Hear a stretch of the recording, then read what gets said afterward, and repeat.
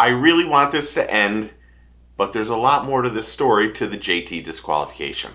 That's what we're going to talk about right now. If you like this kind of content, click that like and subscribe button, become part of the team and family, and thank you. Thank you to all the subscribers, thank you to all the new members, thank you to all the people who comment constantly, are interactive. I really, really, really appreciate it. It is humbling. It's an awesome experience. It makes me want to do more videos, and I'm really so appreciative. I can't even tell you how appreciative I am. So thank you. But if you're not a subscriber, you should be, because it's free. And all you gotta do is click that button and become part of the team. I just finished a video on JT just a couple days ago, I think. This disqualification is something that still has lots more layers to it. It's like an onion. Once you think you have the top layer pulled off, that's the bad part, there's something underneath it that just adds more to the controversy of this disqualification. Here's what we know. JT was informed that he would be polygraphed on Friday. He was actually told Monday, on that Monday prior to it, that he had someone protest him for gathering waypoints, or the possibility of gathering waypoints. Number two, David Mullins was the person who protested that, and that's why JT was polygraphed. Third, David Mullins said that Nick Hatfield told him that a cameraman that was on his boat on the MLF that was just there the week before was selling waypoints, and that JT's number was on that. Fourth, Nick Hatfield denied that and said, I didn't do that, and doesn't want any part of this whole situation. Doesn't want to hurt his brand, so he has stayed silent. Fifth, we knew that MLF was going to look into the whole deal. They were going to investigate the cameraman. They were going to investigate the allegations that this was happening, because this affects them as much as it affects Bass. And what affects Bass affects JT. And we know that Major League Fishing has stayed very silent. However, I do know that they were doing an investigation to find out if the allegations and rumors were true. And you asked me, what happened with the Major League Fishing investigation? And I wondered, really, what did happen? So I reached out to them today, and they told me that although we saw the rumors as well, we're not sure where or how those rumors got started. MLF did look into those rumors, and no cameraman or anyone else provided JT Thompkins with any information or waypoints. They also said the rumor mill is going crazy on this. So, first off, where did David Mullins get this information? This has hurt JT's brand. He's lost sponsorships. Also, at the same time, JT probably has to be very careful about what he says online.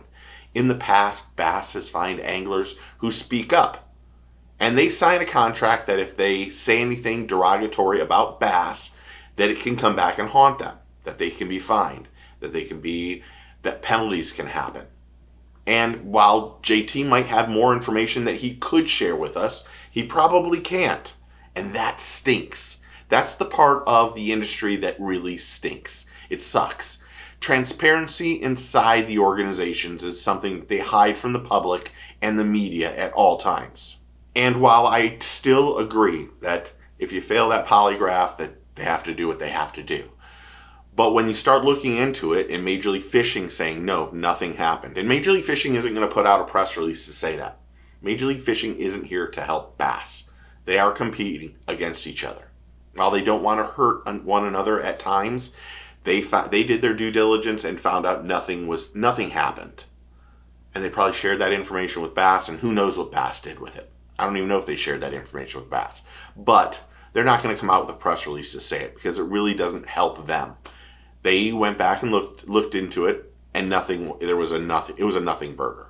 But now you have to start thinking, why didn't Bass try to make this better? And I know they can't, because the tournament's over, and there's lots of reason why they can't go back and resolve this issue. But it leads to a lot of questions on the transparency, on what's going on in Bass, or if the rumor mill hurts anglers. If the rumor mill says if someone protests you and you fail that polygraph and you get disqualified, and that rumor is false, where does that leave the angler? In the case of JT, losing sponsors, hurting his brand, and he really is very sure that he is innocent of all these allegations. And Bass isn't going to come back and say, oh, you want to know what? We were wrong. But they should. But this is another part of the industry that just, I don't know why it's this way. And I know that for years, Bass and all organizations don't want any bad press. They will just sweep it under the rug. It's how it's happened for 20 years. But at what point are you now hurting one of your young anglers and his reputation? And I know as I grew up, and this is for me, my dad was very vocal, and still to this day, to say your reputation is the one thing that you need in life. Your reputation is the utmost importance. If you have a bad reputation, then people believe those rumors. And in this case, now JT's trying to rebuild his brand. And Bass isn't going to say anything. Major League Fishing isn't going to say anything. But as fans and anglers, he's tarnished. His brand is tarnished. And I agree. The waypoint issue is something I'm going to always agree with. But if he failed it because of something that happened when he was allowed to do it, then we need to look at how that polygraph is done. Or if the polygrapher is qualified to do it. And that might be the issue. I don't know. I don't know what the resolution to this is. But I want to know what you think. Now that we know a little bit more, what should be done? I did burp in the middle of that. So you tell me in the comments below. Does this help reestablish and help JT's brand with this little nugget from MLF? Comment below and tell me what you think. I hope you guys had a blessed weekend. Thank you for everything. Thank you for hitting that like and subscribe button. I'm truly honored. I'm truly honored. So thank you. But take a kid fishing. Get your fish on. I will talk to you soon. Cheers and thank you.